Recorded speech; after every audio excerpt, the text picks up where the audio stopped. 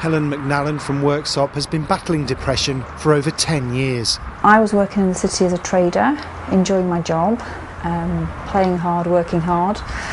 Changed companies, was expected to do everything because they thought I was superwoman coming from my last company, and I had a breakdown after a year.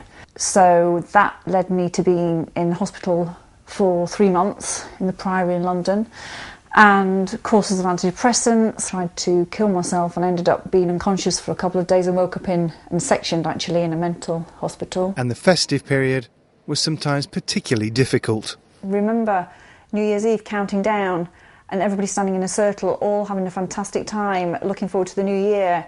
And I was just thinking, I don't want to be here, I want to be in my bed, I want to die, I don't want next year to come. And concerns like this are all too familiar at the Samaritans here in Bradford.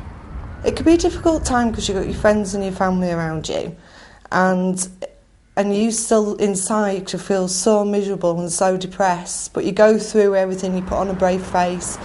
I think there's pressure on people to perform and not acknowledge their real feelings. But, you know, we're here. And Helen's proof you really can beat depression. She's battled through and has now set up a website helping others. I mean, I can't stop the world going through what I went through. Not naive enough to think that, but I hopefully can make a small difference with psychiatrists and psychologists on there to help support people. And if anyone knows how important that support can be, it's Helen. Oh, fine. Yeah. Neil Smallburn, BBC Look North, Worksop. Do you know Marissa Peer?